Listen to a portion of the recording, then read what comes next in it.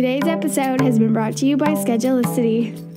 Well, hello and welcome, Connected Yoga Teachers. If you are listening in real time, we have made it to February. I am so glad that you're here today listening to the Connected Yoga Teacher podcast.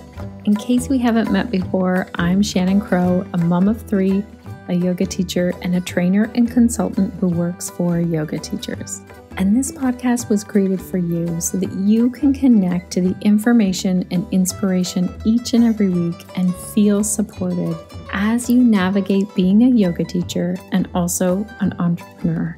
So since the pandemic hit, all of us have had to adapt and change how we share yoga with our students.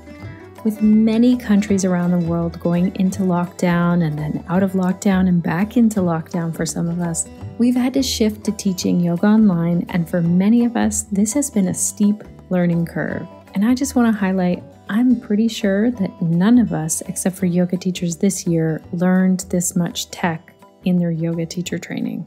I even remember back on the podcast where teaching online was this really unique, new thing that I wanted to share more and more with yoga teachers because it kind of opened the world up to different yoga students, and especially if you've chosen a niche, it really helped you to stand out, that you could work with people from around the globe. And so we've had guests like Nikki Knob-Levy in episode 181 about how to grow an online yoga business, and Jenny McGoy in episode 161 on how to get your yoga online in 48 hours. Amanda McKinney and I jumped online and did a full masterclass all on teaching online. And we talked about that in episode 165 if you want to catch the highlights. However, one of the things I often get questions about that we haven't covered right now is all about the tech of teaching online. Now we have two resources for you today. Today's episode with Dominique, and also an article that Crunch wrote that is amazing. I will make sure that it's linked in the show notes. Go and check it out because so many of our connected yoga teachers have told us the tech that they love, and Crunch has compiled that all for you. The article that Crunch has created splits this up into audio, video, and lighting suggestions, as well as bonus tips, and even a couple of really great photos showing a yoga teacher at-home setup. It's an amazing article. Huge shout out of thanks to Crunch for creating this, and all of the yoga teachers who contributed and told us what tech they're using while they teach their online yoga classes. If you want to check out those threads or you want to ask yoga teachers questions, come on over to our Facebook group. If you go to theconnectedyogateacher.com, there's a join button right there on our homepage. So in addition to that really amazing article, today's podcast episode, Dominique Gauthier has some amazing tips and tricks for sharing yoga online. She has really dug in and figured out the tech and equipment, and you'll hear how she started to add one more thing each and every time, and also you'll get to hear how this wasn't easy for her. She doesn't consider herself a tech person, but she had some very detailed notes for us and shared as much as possible about how she's managing to do this. So Dominique shares the challenges for her, for some of her students, for what it was like to go into lockdown, come back to hybrid classes, and as I'm recording this right now, Dominique is back to all 100% online classes, but when the restrictions lift, she'll be ready to bounce back to hybrid classes, and she basically can do any variation of this now for her students. And if you're looking for other podcasts, other resources, the article, and all of the show notes, make sure you head on over to theconnectedyogateacher.com/205. There, you can also leave us a review. We love to hear from you. We love to hear what episodes really resonate with you. We love to hear how the podcast is supporting you. And we especially love to hear if you have an idea of how we can improve things. So you can do all of that over where you leave a review. In our show notes, you'll see the button there. Another way that you can share your feedback with us, Connected Yoga Teachers, is to leave us a voicemail. There's a button on our homepage over on the right-hand side that says leave a voicemail, and it allows you 90 seconds. If you feel like you have more to say, you can just click the button again and leave another voicemail. I want to give such a heartfelt hug and thanks to Laura, a fellow Canadian who definitely has figured out our voice message button. And I also want to say, this is one of my favorite ways to hear from you. Any Connected Yoga Teachers. Laura, thank you so much for doing this, because it's so often a one-way conversation as a podcaster. And to hear your response about an episode really just warms my heart. So let's hear what Laura has to say about episode 200.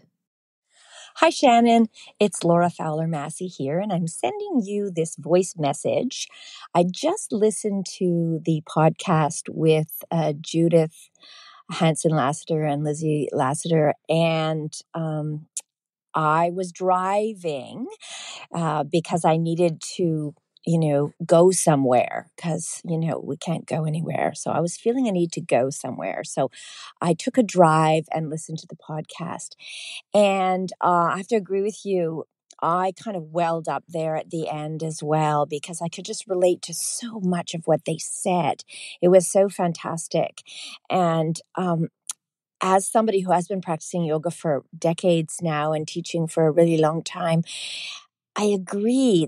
The notion that you find your own words and you teach something through your experience. I felt like that's what they were trying to share with us partially, and that we're never going to get it perfect, and perfect doesn't matter.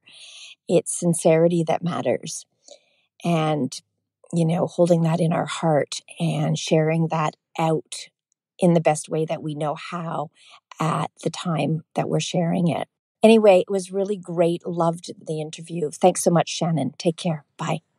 Another thank you before we dive into the episode is a shout out of gratitude and thank you to our sponsor, Schedulicity, for making this episode possible, for bringing this episode to you, for really also serving our yoga teacher community. I know that Dominique uses and loves Schedulicity, and this is a company that really helps to organize your payments, your bookings, and they do it with amazing customer service. Let's hear our hot tip of the week from the team over at Schedulicity.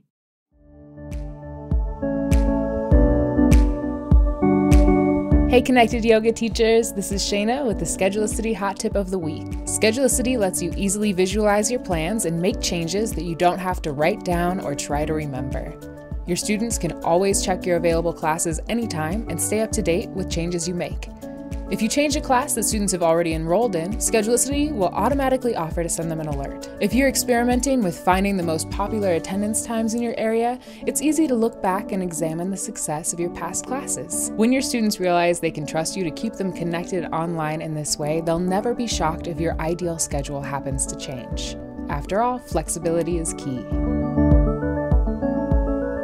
Alrighty, Connected Yoga Teachers, let's dive in. Dominique Gauthier is a personal trainer and yoga teacher, as well as the founder of Body Mind Fitness.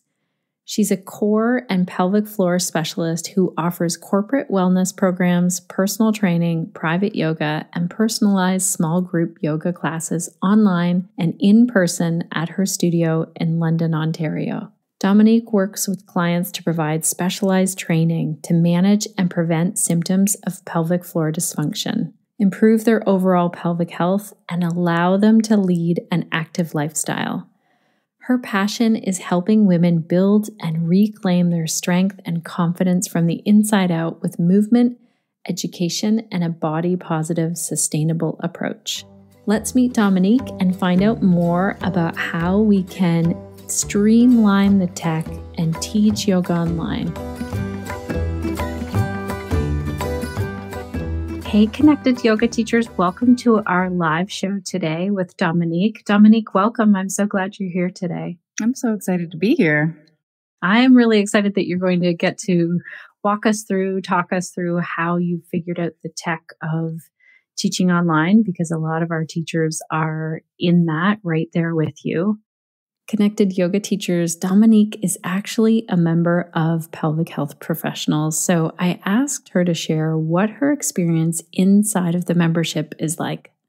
Oh, and also before we dive in, I want to let you know that the doors to Pelvic Health Professionals are now open. And if you're listening in real time, the price is going up in March. So if you are considering this at all, I would go on over and check it out before March. Well, first of all, the reason I'm in pelvic health is because of you. I don't know if you remember this, but I reached out to you when I was very pregnant to join the Mama Nurture prenatal training. And I think the email went something like, so I'm due the day of the last day of training. Do you think that's like too late for me to? I was like, do you think that's okay if I'm due on the Sunday that we're having the training? Is that okay? And you were like, I think we should probably put that off. I was like, okay. Right. But through there, I specialized in pre and postnatal, and then I went on to specialize in pelvic health because I peed my pants at 8 months postpartum, doing nothing but cooking in the kitchen. I wasn't jumping, laughing, sneezing, nothing. I just stood there and peed. And I thought that's it. I'm going to be in Depends forever. That was my thought at the time. I'm 31 and I'm stuck in Depends now forever.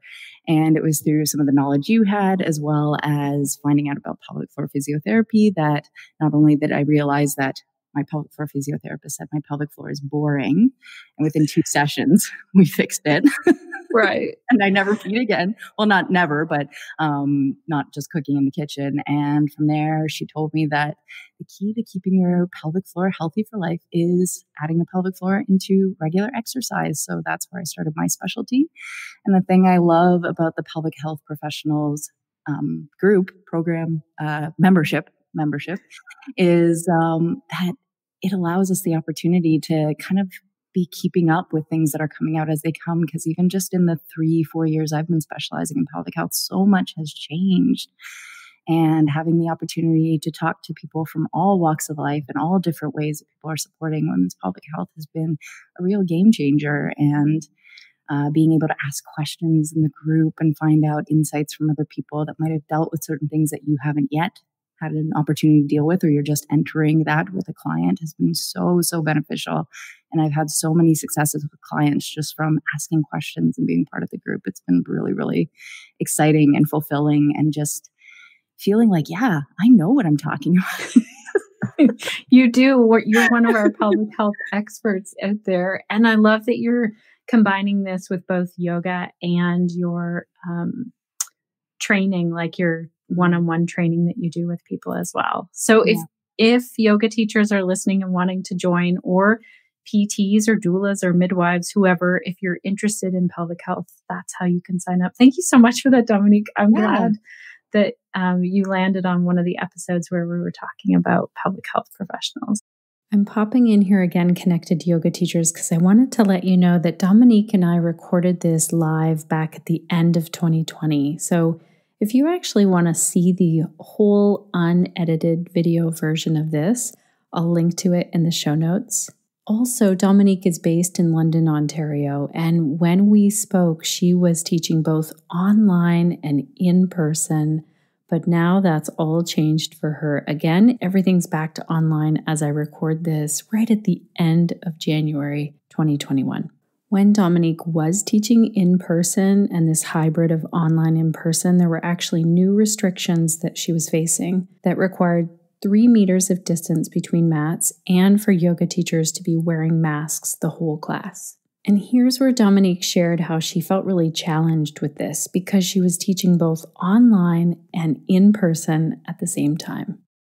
The instructors have to start wearing masks now, which makes me a little bit anxious, because I do show everyone everything. Because first of all, I'm providing a recording online. It goes into a member portal. So I want to have that taken care of. And also I find a lot of my students are visual learners. So if I just sit there and look out at them and talk them through it, they're just going to sit there for a few minutes until they realize they're supposed to be doing something. So I really go through the entire class, and I've already told them, I'm like, I might not be showing as much as I did before, because I have a very hard time breathing through the mask. I gladly do it. But even when I'm personal training and lifting, like, I don't think you can see them. They're over there. The barbells are upright. Yeah. Even when I'm lifting them out, I'm getting quite winded wearing my mask because I do wear a mask when I'm personal training. Also connected yoga teachers, we recently had an interview with Claire Kelly talking all about masks and yoga. I highly recommend checking that episode out. As I said, we're in this new phase of lockdown here in Ontario, Canada, so all yoga classes are now happening online. Another reminder just to check with your local health department or the people who make the rules in your area. Since Dominique and I talked, it's all changed again for her, as I said, and she's now teaching online. I had asked her to share what she's learned to make all of this tech easier. Starting from Zoom, here is what she does. Right now I have a setup involving a DSLR camera that was lent to me to see if this would actually work before I invested in one, where the DSLR gets sent straight to YouTube. So it's actually available as soon as the class is done within a couple of minutes. And the Zoom people watch through my phone currently right now, but I'm working on something else for that as well. And then I have a computer in front of me as well, so I can see them. Because personalized attention has always been big for me. I came from a big box gym. It's probably not hard to figure out which one in Canada. And I didn't like that there was sometimes I felt like I was looking out and I could see somebody really struggling with something and I'd make eye contact and I'd be like, okay, now step your foot here. And they'd just nod at me and go, like they're doing it. Because some people have a little bit more of a struggle with body awareness. So that was the basis of my studio to begin with, was offering personalized attention within a group setting.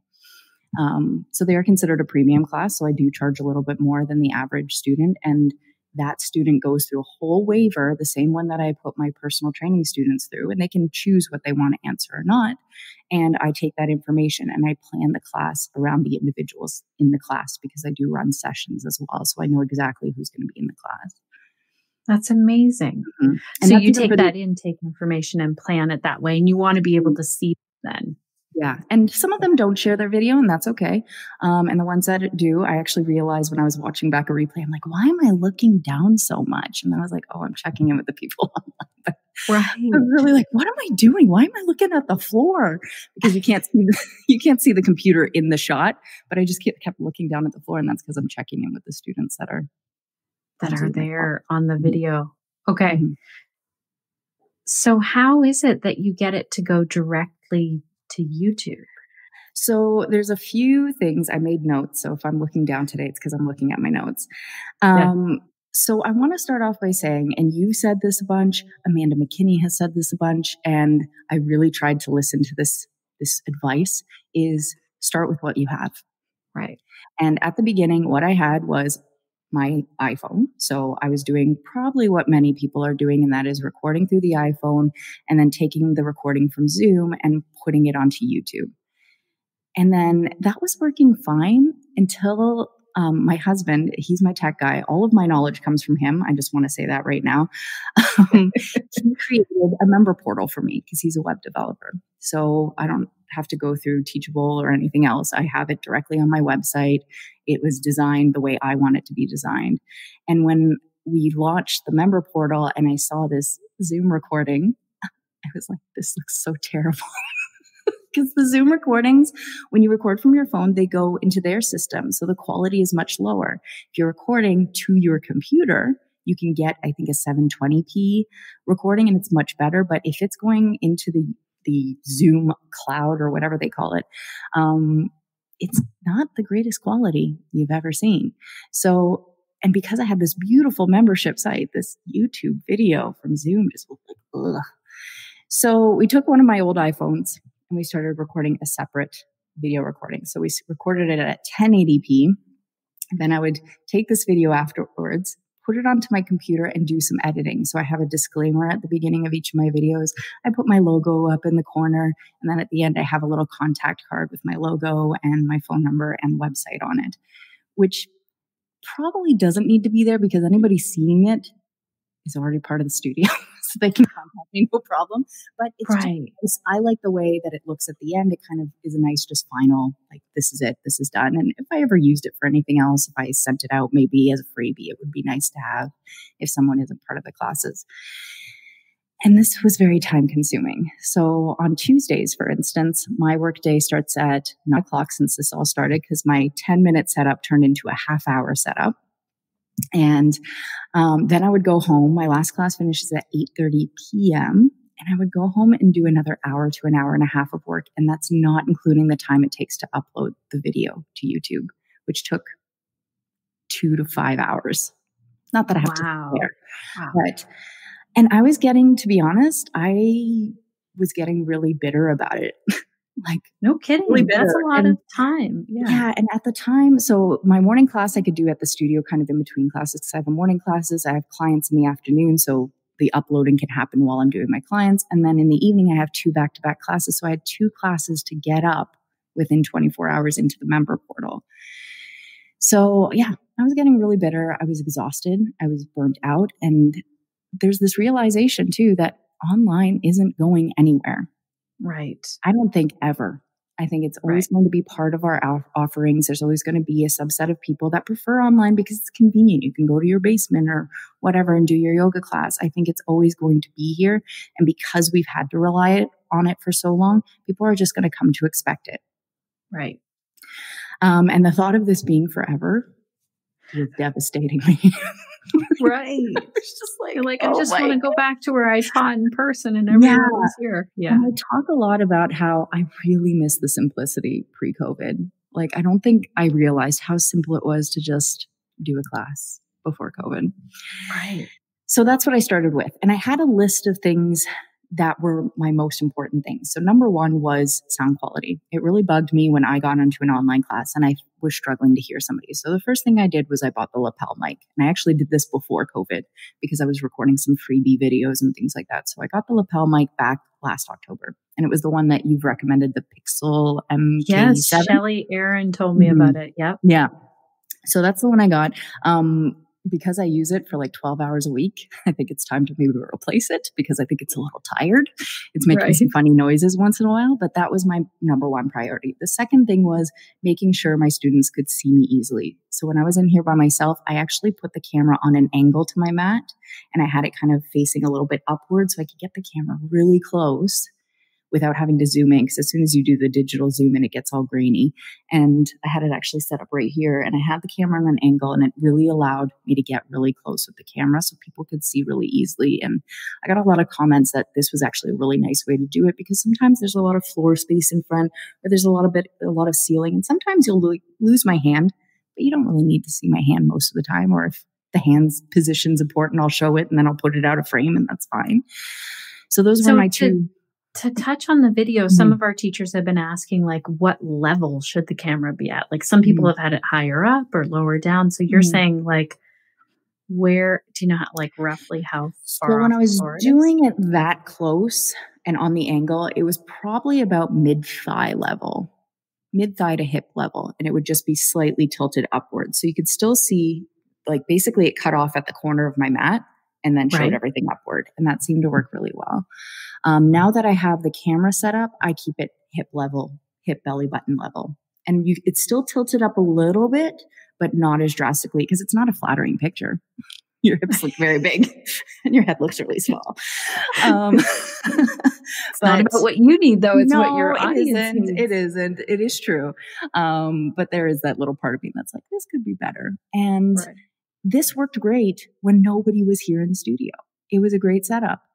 And then we moved into phase 3, which is where we could start bringing people back into classes in August, I believe, or at least that's when I started, because I was like, I'm finishing off this session online and then I'm going to wrap my mind around bringing people back in, because I knew there was going to be another learning curve of figuring out, okay, where do I place the camera? Where do I place the people?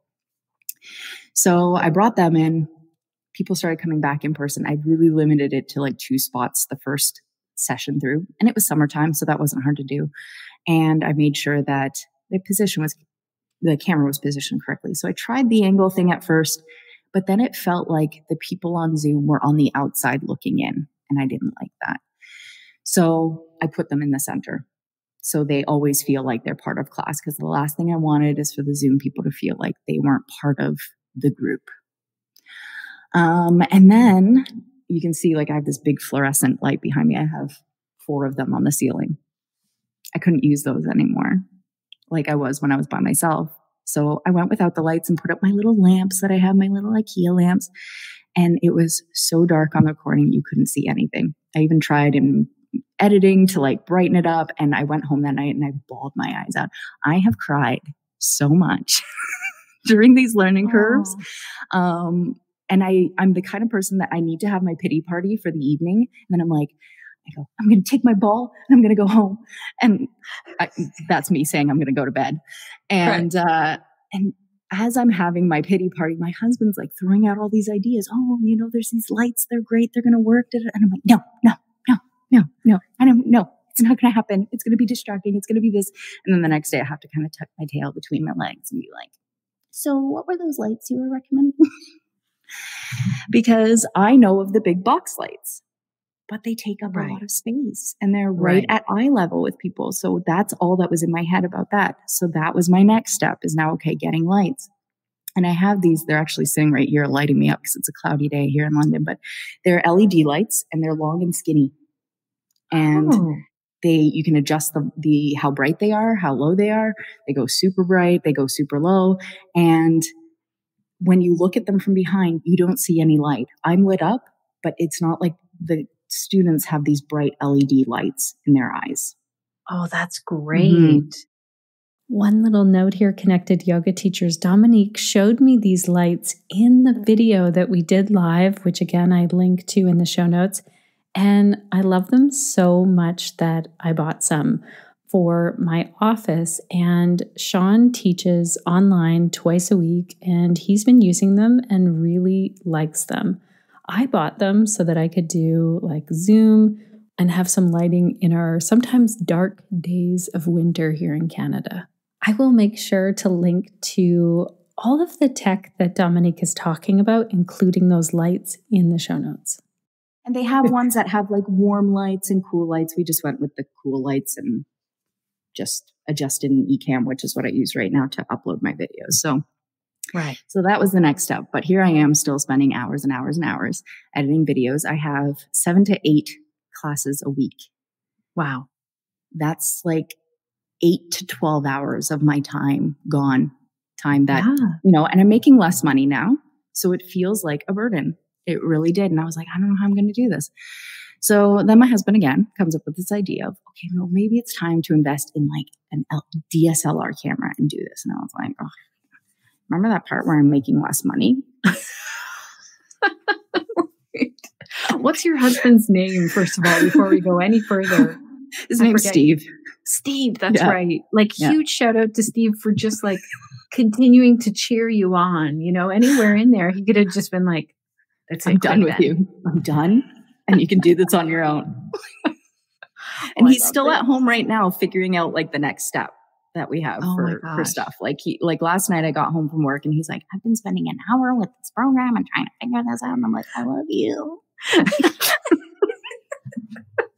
Just make sure it's really simple by the time you tell me what to do. Another note here, Connected Yoga Teachers. Dominique shared that she borrowed a friend's camera before investing in one. She really wanted to make sure that it would work first. And I think this is something to highlight. Use what you have first. Try that as much as you possibly can before you go out and purchase something. I also wanted to say that as I'm listening to Dominique and so many of you out there who have been reaching out and telling me all of the tech things that you're doing, I think, wow, we did not learn any of this in yoga teacher training. Dominique is such an inspiration in how she just kept going and just kept adding one more piece to this. The other thing I want to highlight is what a great guy Steve is for continuing to cheer his wife Dominique on through all of this. The important thing about a camera is that it either has, and this is going to sound really technical, but you can find this in the specs of cameras, is a clean HDMI output. So it's got a little cord, it comes with the camera, and it has a USB connection at the end. And that's what plugs into another device like a laptop. Or it needs to be have USB webcam support. So those are the two things that my husband said. He told me to write this down. He was like, write these down, because if the camera doesn't have these things, it's not going to work. So clean HDMI output or USB webcam support. So the Canons, there's about 20 of them, I think he said, that have I think it's the clean HDMI output. However, with the Canon cameras, there is a little bit of trouble in terms of they have their own software that they like to use, and I think it's free. It's still a little bit glitchy because it's in the beta, and it doesn't really run well with things like Ecamm. Okay. Actually, sorry, it does work well with Ecamm. There's other programs that we were looking at before we realized we could use Ecamm. So it's finicky. So if you have time to potentially troubleshoot something, by all means, you can do that. But the Canons are a little bit finicky like that. So we're in the process of we're looking at the Sony a6000, which is a couple of years old now. This one it just works apparently with all the programs out there. So the programs we were looking at first were OBS, which a lot of streamers use, video game streamers, and Streamlabs, which is kind of a sister company of OBS, but this Canon camera does not work with them. So those are good kind of programs to look at if you have Windows or a non-Mac computer, because Ecamm is Mac only, OBS and Streamlabs works with both. Right. So that's what we were playing around with a little bit, but it kept crashing. It wouldn't recognize the camera. There was a delay sometimes with the audio and the video. And then we were watching lots of YouTube channels of what different people were using to upload. And one random person mentioned Ecamm. And I was like, I have Ecamm. And I bought it years ago when you could buy it and there's not a monthly subscription. So I still have it. I actually do my Facebook Lives with it, because since Facebook did some update where it's like 3, 2, 1, but you don't know if you're live, everyone's video starts off with, am I live? Right. Are we going? Or the beginning gets cut off because they figured they were live and they started right away. And I was like, I went through that way too many times. I'm like, I'm not doing this anymore. I'm just going back to using my Ecamm. So some of the awesome things with Ecamm is in the standard package, you can have different scenes. So I have my disclaimer in there right away as scene 1. Then I hit Control 2 and it brings up me with my little logo in the corner.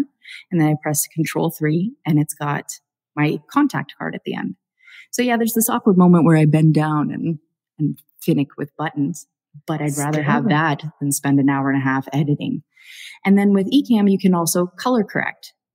So you can set it all up, and depending how your lighting is, you can warm it up, you can cool it down, you can take some of the purple out, some of the green out, you can add some contrast, you can add brightness. Like there's all kinds of little picture things you can do with Ecamm. So as it stands right now, I'm using 2 laptops, 1 iPhone, because that was the other thing about the camera that I meant to mention earlier is it was destroying the battery in my phones to be running classes that much.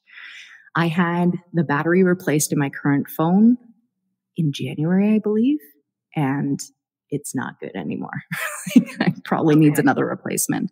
So just the amount of times that the screen is on and it's just really killing the battery. So I use my old iPhone. So it's an old iPhone 6 Plus. It doesn't even get updates anymore. And I use that to stream through Zoom right now. I hook up the camera to an old laptop I have, and that sends it to YouTube as we're teaching. And then I have my newer laptop sitting in front of me where I do a screen share with the computer. I'm pointing back because it's all set up behind me, where I screen share my old computer so I can run Ecamm off this computer. And I have a split screen with my Zoom class. So I have Ecamm pulled up from that computer and Zoom pulled up where I can see everyone. And I just have to make sure. Wires everywhere then? Where are those 2 computers sitting? Both near you then? Nope, not too close. I mean, one is right behind me. So it all runs through internet. So there were a lot of wires in here. We've hid them. So right now, the only wires that people see are, and I'm looking at them right now, an extension cord that goes underneath the stool. I can actually show you my little setup. So it goes underneath this stool, and there's a bunch of wires under there. This computer sits on top. I've got the camera set up. I've got an extra little clamp that I bought for the phone that sits beside it. And I tried to put the lenses as close to each other as possible. And then the camera is hooked up to the computer. I also hooked up that computer to an Ethernet cable. So like the old school plug-in, like it's not going through wireless because the quality is better when you do that. Yes. And if you have a newer Mac, because I'm using Mac, it doesn't have an Ethernet cable. So I actually pulled out this little thing I have. Connected yoga teachers, you can't see the thing that Dominique just held up in the video, but what she showed us was a dongle. I know, it's a really funny word. I will also link to a dongle in our show notes in case you're wondering, what the heck is that? Another thing Dominique showed us in the video is the microphone setup. And she also told us about her very long Ethernet cable. I think she said it might be 100 feet long. Then we got into this really great discussion that I want you to hear where she talked about the way she cares for her Zoom students. So again, remember this is when she was teaching hybrid, both in person and online at the very same time, how she cares for her Zoom students so that they don't feel left out. The people on Zoom don't get a cheaper discount because they're on Zoom. Right. I gave bonuses instead. So people in person have the ability to stick around and chat with me after class. It's awkward on Zoom because my microphone's right here. They're listening in on conversations. So I gave them a bonus of 15 minutes, 1-to-1 sessions. So if they want to give me a call, chat about something that's kind of bothering them in their body, the way students would come to us and talk after class, they can book it. Most people don't use it, but it's there if they want it. And it's good for the whole session. Nice. Mm-hmm. What a great idea that is. So then you shut your mic off when you're like going around at the end of the class. And that's good. That's really important actually, because someone wouldn't realize that they were being recorded. Yeah. And sometimes people start talking to each other in Zoom and then somebody else is talking to me here. So I like mute my mic and I talk to the person here while they're having their conversation because again, my retention rate's super high and they all know each other. So they're just as excited to catch up with each other, probably more so than catching up with me. I just share my life story on social media. So they know what's going on with me, but they don't know what's going on with each other. So I'm popping in again here, Connected Yoga Teachers, because when I spoke with Dominique live, one of our live viewers, shout out to Jacqueline, shared that this information was so helpful. And Dominique's reply was so good. And I wanted to make sure that you got to hear it. I'm not a tech savvy person at all. So it kind of makes me laugh that I'm here talking about the tech stuff, but I need to be shown how to do things. And I've told my husband, I'm like, no, don't tell me. Don't make Post-it notes for me. Show me how you do it or talk me through it as I'm doing it. So it sticks. So I'm glad, Jacqueline, that this is helpful for you. And so time saving, it saves so much time. I feel like I have my life back. No kidding. Anything else, Dominique, that you have found to be super helpful in this journey? Like, I think we're our own toughest critics. Like, if something doesn't go wrong, we're like, oh my God, this didn't happen. The sound didn't work. This didn't work. But our clients, our students, they're so forgiving, especially right now. Like, if you're going to get into online teaching, now's the time to do it because everyone knows this is new for us.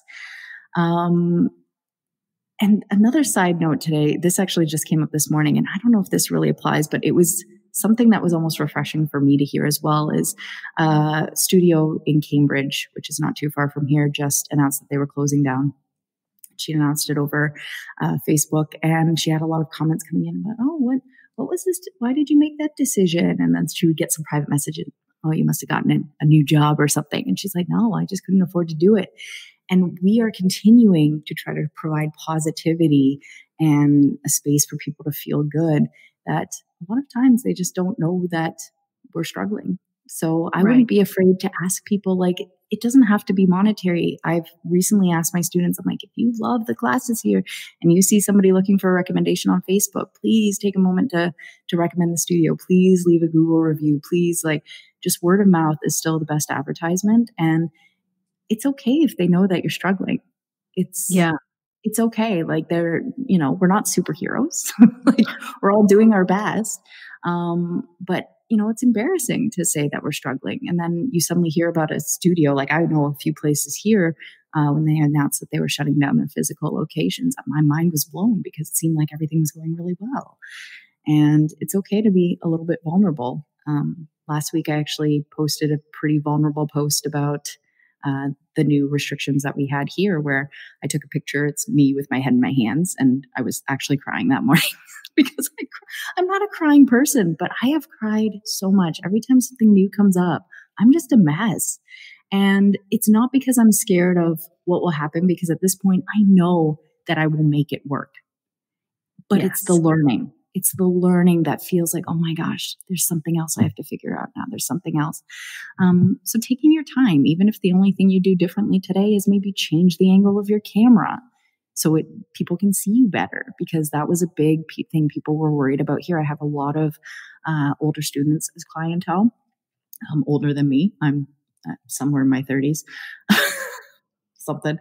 But I have a lot of women who are 50, 60 years old taking classes, and their big concern was A, the technology, and B, if they're going to be able to see me or hear me. So even just maybe taking that one step of just changing the angle of your camera.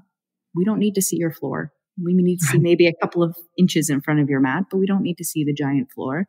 And taking time to really position your camera so they can see you. And then taking it one step at a time, because it is very overwhelming to do all the things at once. This is so good. Like, I love how you said you just started. You listened to Amanda and I to say, don't go out and buy anything. Just use whatever you have. Phoebe is saying crying is powerful yoga. I agree. Like, I feel like if our feelings are valid at any point about being yoga teachers who have a reason to cry, this year is one of those for sure.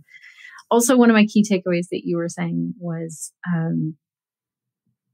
moving that camera into the centers so that those people on Zoom really feel like they're part of things. I think that's fantastic to look at how we can still feel together as a group. I think your offering of like, I'll do this one-on-one session with you if you're my virtual student is amazing. You said that your husband built your platform. So you don't use something like a course platform. He put that all together. Yeah. And if I could figure out how to share my screen, I could actually show what it looks like. Well, I'll show our people what the website looks like, because your website looks fantastic.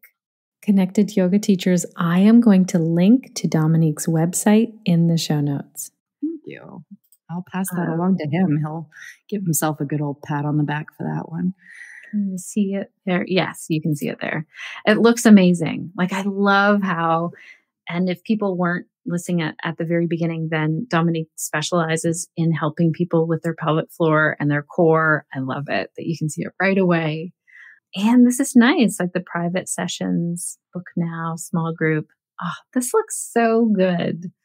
I'm really excited about this. So I hope our connected yoga teachers check it out and register for a class. Dominique also shared how she eased her students into Zoom once she learned it. And I think there are so many great takeaways here if you're new to this or if you have students who are new to Zoom. I knew nothing about Zoom except as a participant before, and set up like a meet and greet on Zoom so they could play around with it. They could figure it out and see it's actually not that scary, because especially with some of I think it's better now because so many people have had to rely on things like Zoom, right? That it's not so anxious anymore to just get on there. But at the beginning, a lot of these people had never even heard of Zoom. And they were really anxious about the technology part. And some of them did ask if they could defer to another session. And I gladly let them. But I created a couple of opportunities where I was like, I'm going to be on Zoom from this time to this time. Here's the link. If you want to hop in, say hi, play around with it, let me talk you through it, then just click this link and it'll take you right there. That's so nice. That's a great idea to get our students, because there probably are some students that even still, held off thinking, oh, we'll be a few weeks of this. Like, I remember thinking, a couple months of this. Here we are rolling around at the end of the year. So as I said a while ago, Connected Yoga Teachers, when Dominique and I talked, her students had the choice to be there in her studio in person or online. And I wondered, what were most of them choosing? And here's what she said. I'd say about 75% of my students are still using Zoom, even though we've been allowed to be open since, like I said, it was either end of July or beginning of August.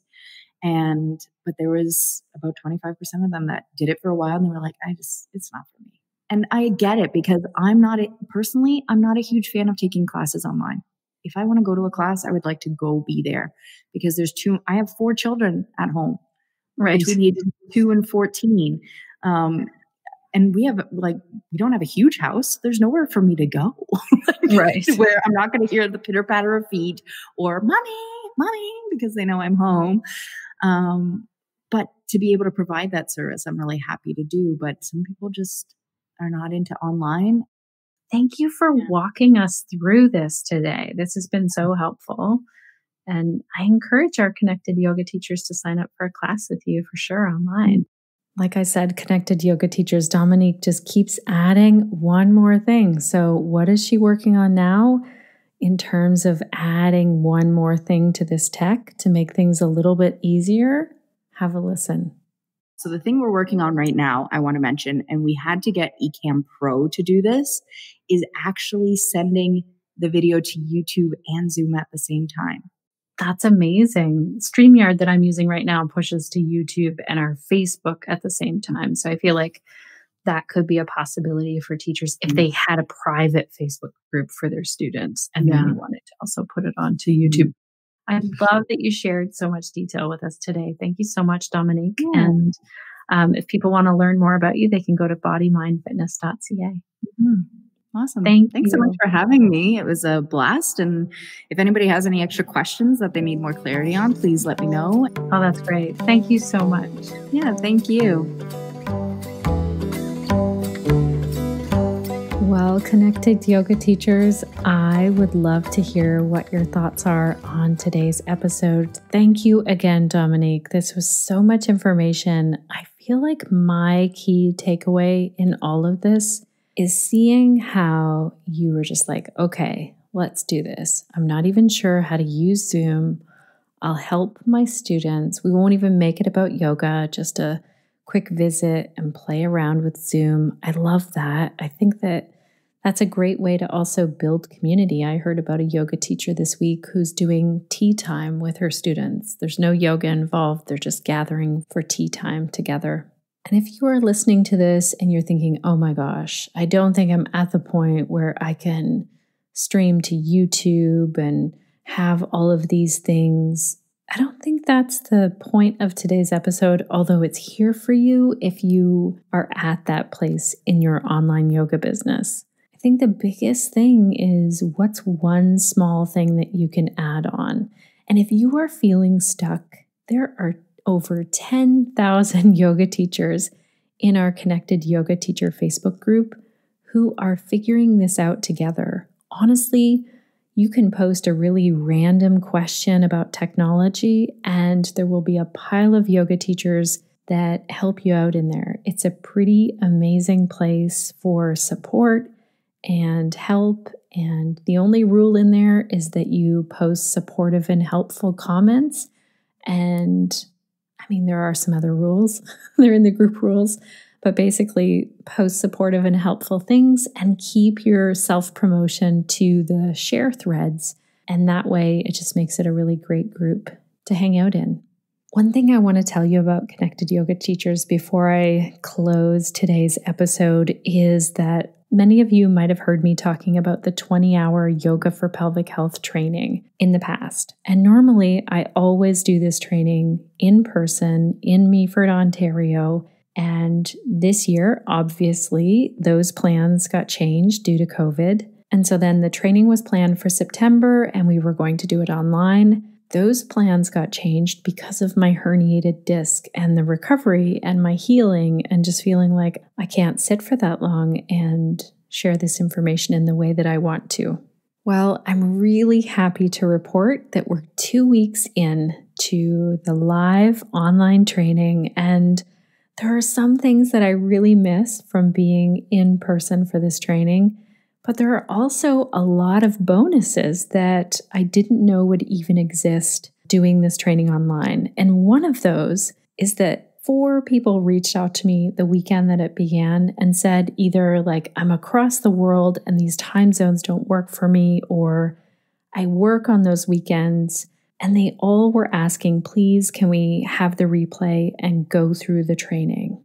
And that was never an option before, and it is now. So I have really exciting news that you can join that training if you're wanting to teach yoga for pelvic health to groups, to individuals. We go through each and every pelvic health topic that is like the most common that you would see show up in a yoga class. We teach you flows, poses, breath practices, but most of all, we really focus in on the why we're teaching this so that you can take your style of yoga, your poses, your flows, and create them in a way that really supports and enhances someone's pelvic health. And if you're wondering who on this planet needs, yoga for pelvic health, my thought is every single person that has a pelvis. I'm a little bit biased though. I really love pelvic health. I love how all of the information can really empower our students to understand how their body works on a whole new level. Also, if you have questions about the training, reach out to me. I love to answer questions. Before I sign off, I want to say a huge thank you to our team, Suzanne, Crunch, Nick, and Sinead for making today's episode possible, and also for keeping our community, our Facebook community, in a happy and organized state. And you know the question that I'm going to ask now. I want to know, what will you be doing this week to stay connected to yourself, your yoga practice, and to your community so that you can share the yoga that lights you up?